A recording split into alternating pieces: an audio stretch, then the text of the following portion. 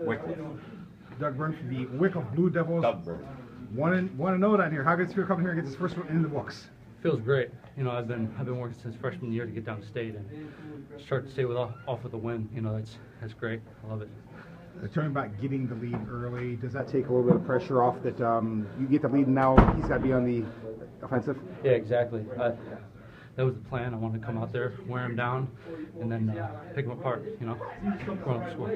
It's 2-0, but still, when you get the backs, was that really the clincher there? When you got walking through the move and you got the 3 count? I was doing a far side ride, and I just ran his face in the mat, and then he turned over because it was really hard on him. And that was I ended up getting backs, and then I just went for the pin after that. I got him in a reverse front headlock.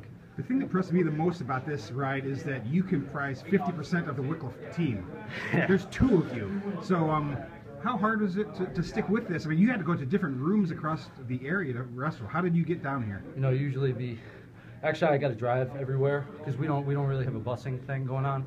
But you know, it's pretty easy to stick with the program because we have such great coaches.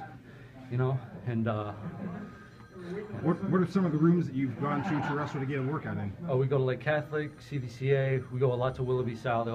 They all got great guys in the room.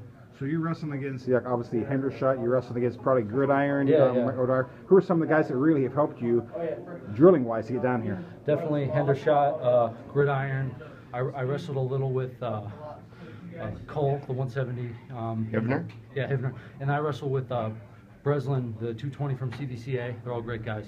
And while you're the only wrestler from Wickliffe here, there are 3 other Wickliffe ones who are at Hawking. Were they teammates of yours at one time? What's it like to share the ride with these guys? Oh yeah, it's great. You know, we're all friends, even though they go to a different school now. But you know, we all grew up together. We were all part of the same wrestling program, and they just went to a different high school.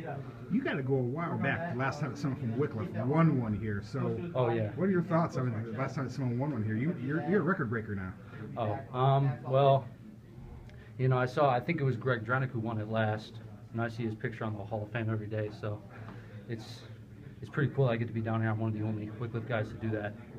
You got 1 in the book now. What's the goal as far as stepping into tomorrow? Get 2 in the book.